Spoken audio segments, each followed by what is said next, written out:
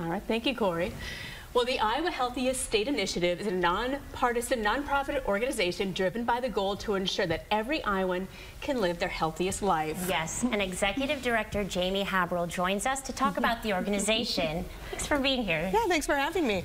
And before we get started, about the Healthiest State Walk, can we know how the organization began? Yeah, so we started in 2011 by 3 business leaders who really came together recognizing the health of Iowans is critical to our economy, to our communities, to our workplaces. And so they launched the Healthiest State. That's great. So the 13th annual Healthiest State Walk is coming up.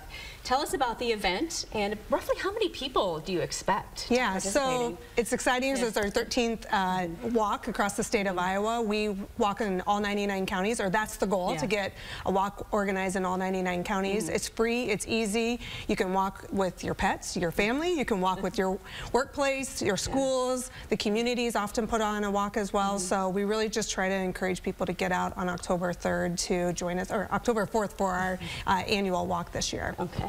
And there's a mascot challenge? Yes. Can you tell us about that? Yes. So, really to just kind of encourage our schools across the state of Iowa, our K through 12 schools participate in this mascot challenge. So it's really, whatever their mascot is, they come together and it's kind of a popularity test, as I call it. Oh. And they end up winning, based on, who you can rally the most in your community to vote for your school. And then they win $1,000 to support health and wellness activities within their school. That's great. Okay. So, can you still register, though, for this year's walk, yes. even though it's only a week? Okay. Yes, you can. You can register all the way up into the day of the walk, actually. Oh, okay. And so, but we encourage people to get registered, sooner versus later, right? And invite those friends, and that forecast looks great. I hope it holds out for next Wednesday as well. And so it's really easy for people. You just have to go to our website at iowahealthieststate.com, and you can register your walk. Like I said, you can do an organization, or you can just register yourself as an individual as well. Okay. And are there other events that the organization has coming up? Yeah, so October is probably our busiest month throughout the year. We celebrate the Healthiest State Month, and so each week during the month of October, we're really focusing on the 4 numbers of our 5-2-1-0 campaign. So looking at physical activity, access to getting more fruits and vegetables in our diet, setting down the screens and getting, away from those screens, and then really focusing on the importance of drinking water. So there's activities throughout the month. We kick it off with the walk, and we'll end it with our summit, which is on October 25th. Okay. Great. Drinking more water. I need to do that. I know. Yeah, that's probably my hardest one as well. Yeah. Yes, I like to carry a big jug of water everywhere, but yes, sometimes actually drinking it. Too much coffee. Yes. So, what about your passion?